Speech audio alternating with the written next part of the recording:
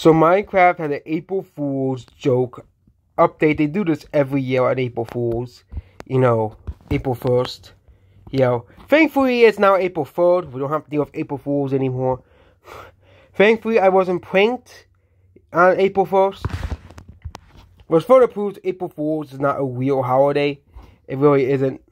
It's not the notice of new content of the letdowns included unfulfilled updates, that they came out, or the last update, which was the nothing update. This April Fool's update adds poisonous potatoes. And also added, stuff like the frying table, and a frying pan, and it fries potatoes things. And a whole soup pack of fury blocks, no new mineral blocks, no need. The blocks contain several minerals, including potassium, magnesium, and iron. Basically, it's a joke Minecraft update. But some Minecraft, people are mad that they are not this is not, a real update using the same exact terrains and ways and not going buggy fixing everything. It makes sure the thing is not here forever. And that the April Fool's updates have more content than the actual updates, and they only come out once a year. So it's amazing content in the April Fool's update, but in the actual updates, you get like one good feature.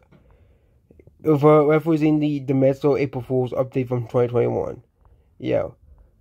So that's about the Minecraft. Minecraft does need to do better updates. Like, this would make some of these, like, the April Fool's updates are meant to be like joke updates.